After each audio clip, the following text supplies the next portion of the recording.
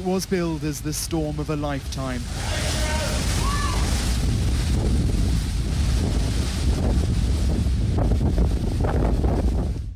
And as the extent of the damage becomes slowly more clear, it is looking devastating.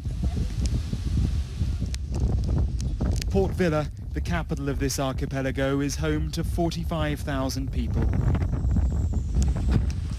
The storm struck a direct hit, the worst possible path across the most densely populated part of the city.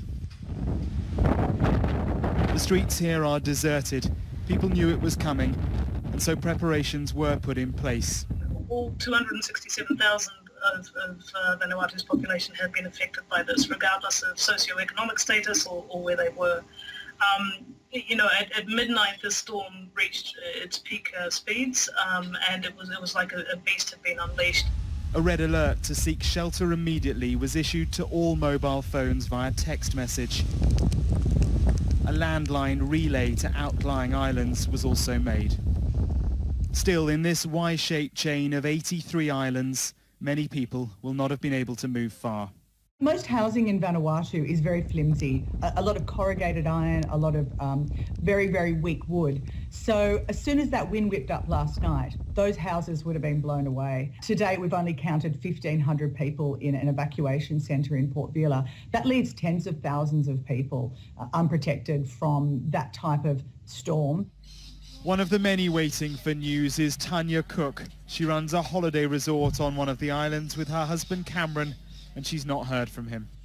I'm feeling absolutely helpless and in despair. I'm feeling pretty gut-wrenched. I'm hoping he's okay, and I'm hoping that everyone else there are okay. We've got family there and a lot of beautiful people that I'd love to get back to and see. Doesn't matter how much you can prepare, there's only so much you can do. It was going to hit hard, so he was definitely concerned and worried, and I had planned on talking to him shortly after, but then the phone's cut off. As the storm passed, tourists sheltered where they could, here at a convention centre. The power of the wind was clear even inside. The Australian Red Cross said the humanitarian needs are enormous. As always, shelter, food and water are urgent priorities. They will come from New Zealand, 1,000 miles to the south, and Australia to the southwest. We are deeply concerned by reports that lives have been lost in northern Vanuatu. There are destructive winds, rain, flooding, landslides, sea surges and very rough seas, and the storm is exceedingly destructive there. Communications are still down in the northern half of the archipelago, and so the extent of the damage is still not clear.